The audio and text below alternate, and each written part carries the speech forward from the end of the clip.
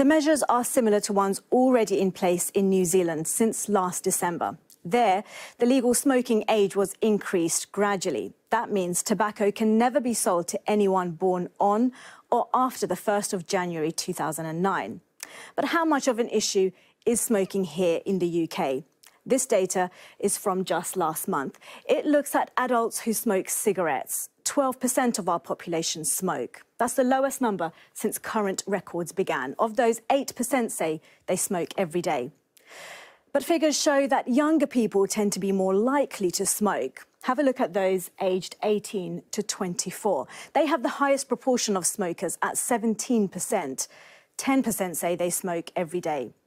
The age group with the lowest proportion of smokers are those aged 65 or over. Only 7% of that age group smoke.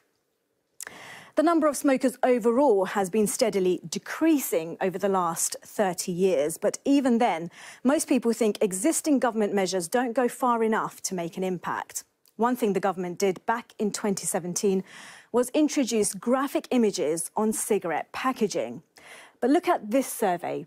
Under a quarter of people think that has any impact on people choosing to smoke. The government aims to make the UK smoke-free by 2030, but we're currently not on track to meet that target. Anti-smoking activists argue these new measures could be key to achieving that aim. Here in the UK, if the measures are implemented as planned, it'll affect anyone who is today 15 years old or younger.